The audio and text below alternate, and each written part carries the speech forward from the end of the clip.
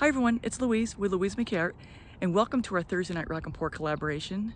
And tonight, Dorothy, we're not coming to you from Kansas, nor are we coming to you from Asheville, North Carolina. But tonight we're coming to you from Garden of the Gods in Colorado Springs, Colorado. And behind me is Pikes Peak hiding under the clouds. So we have a great lineup for you tonight. You have me starting off at 6:30. You have Lori Houston at 6:45. And at 7 o'clock, we finish off this night with Angela Bliss Art. So without any further ado, let's get this night started.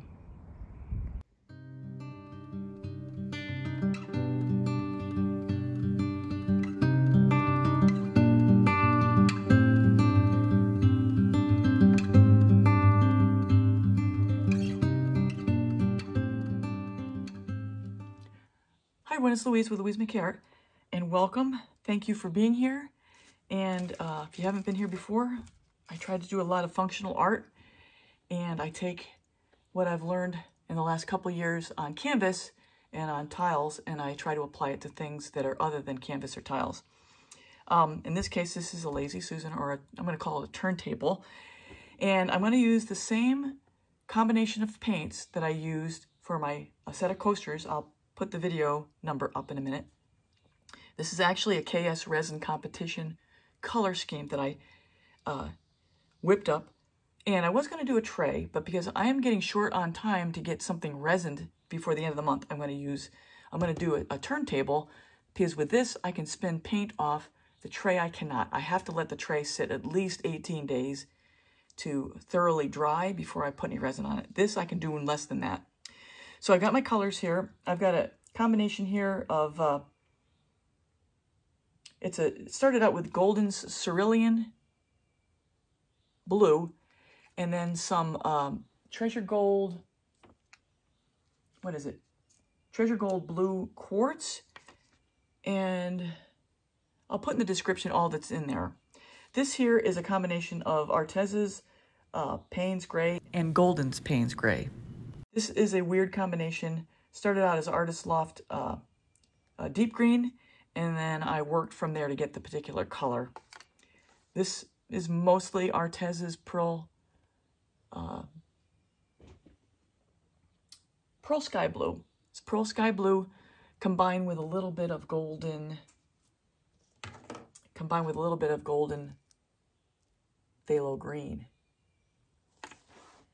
And this is the easy one. This is Liquitex Payne's Gray. So my American Floetrol Cell Activator, my Multi-Pro. And let me get you down as soon as, that moved the camera, didn't it? I'll get you down a second as soon as I get the pillow laid down.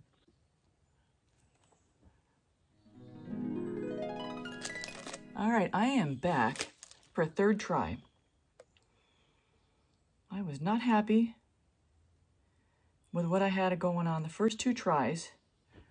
I've readjusted consistencies of the couple paints. Whoops, got something in there.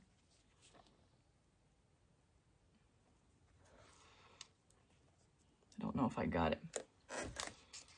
I adjusted some consistencies, and I made a new cell activator because I think it was too thick.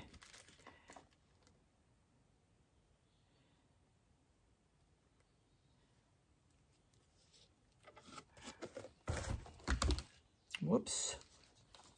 Oh, look at that. That's what happens when you don't clean up in between what you're doing. Make a mess. All right, that's the water bottle. So everyone, because I'm just laying the colors down here, I am going twice the speed or more. You can see what I'm doing. I'm laying it down in my normal drizzle. I'm laying it down in the order that I showed you the colors. And yeah, I'm just drizzling and drizzling, and I'm going to make sure I have enough laid down before I blow it out.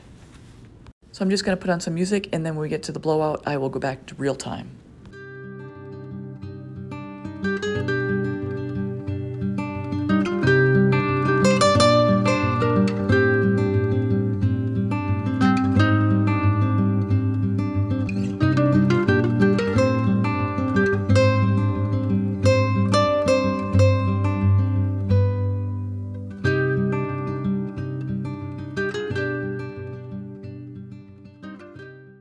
So here all I'm doing is adding the titanium white cell activator. It's my video 141, I'll link it above, and then I'm gonna get ready to blow this out. I'm gonna turn down the volume, but I'm gonna talk through it too. So I'm blowing it out on cool and high fan on my little Berta, and I aim toward the center back of where the cell activator was placed and then try to skim it out, the cell activator over the colors and the colors over the pillow, just like I do when I blow out a coaster with my lungs. So I just aim the hairdryer to the back center of the cell activator and blow it out. Okay. Not a bad blowout. I'm not going to play in the middle too much. I'm going to let the middle be itself. I might give it a little blow after I get done just working these edges a little bit. I'm going to give it a chance to come back. It's a brand new cell activator. So I'm quick timing through this. I'm just breaking the surface tension of the outside edge of the pillow, so as I get ready to start spinning it, it'll be already ready to flow in the direction of the edge. This is actually really important, and it does help in the way the paint flows and spreads out. Gentle spin. Even though this is my third time, I still have to be patient. I don't want it walking that far in that direction. I want to go that way, buddy. Go that way.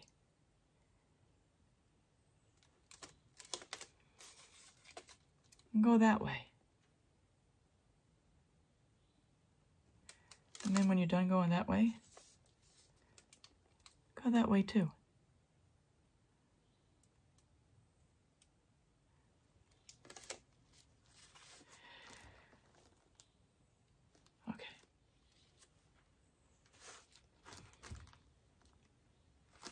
Don't want that to spread so far. So as I do my initial spins, I'm very careful and controlled in how I want this to spread itself out. Go that way. I gotta be careful. I don't want to wonkify what's going on in here by being stubborn. Okay, got something in the paint.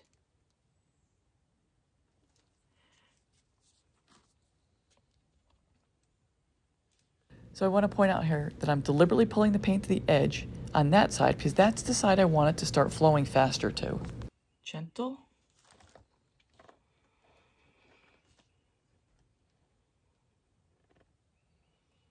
Okay, I'm liking this one so far.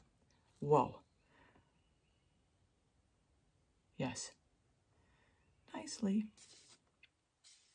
Notice how that side spread faster than the others.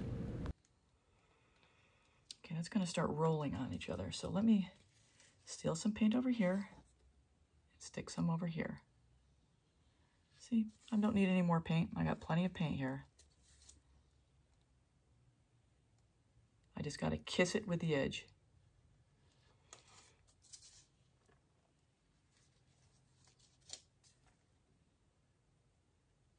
Now that's going to come off the edge now. That's okay. We're about ready to go full edge.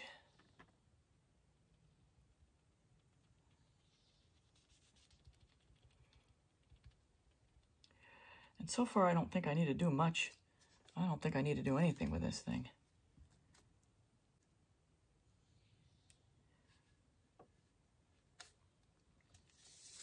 Always be mindful of where your hand is. You don't want to ever go across the top. So I'm going to pick up the pace here. You've seen me at real speed, so you see how I've been working to get this thing to start flowing out.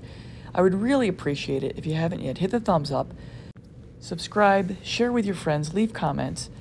I share so many free tips with everybody. I would really appreciate that support. So as we go through this, I'm going to cut out some of the spinning and some of the cleanup.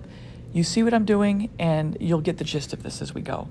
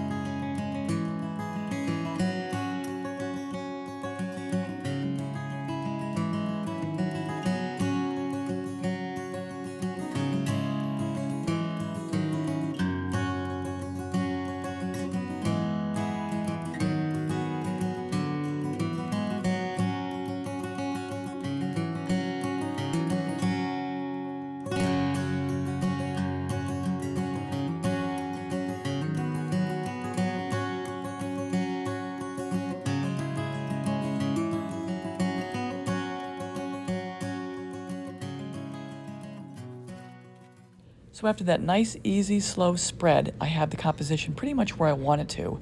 And I have some negative space, which I want, but I don't want to have it to be stark negative space. So I'm just working the palette knife through some of the spots to add a little bit of interest to those white areas.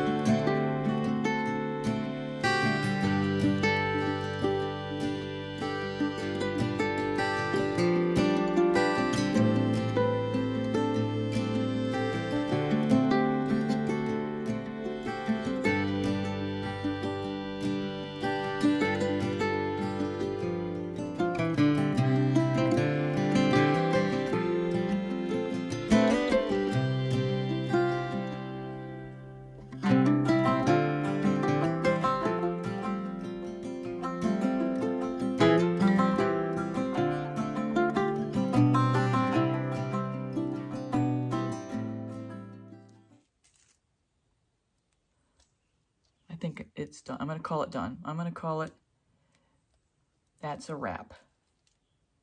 So stay tuned. We have the resin results at the end as well by the time this is all finished. So I hope you enjoyed the video. Here are the colors that I had to match, and I can say with certainty that this is about the best dead nuts match there was in the competition, but I didn't win. So I live and learn and go on, and I was bummed about that. Anyway, so please subscribe if you haven't. Hit the thumbs up, like, share, and comment. And now let's see what Lori Houston Art has in store for us.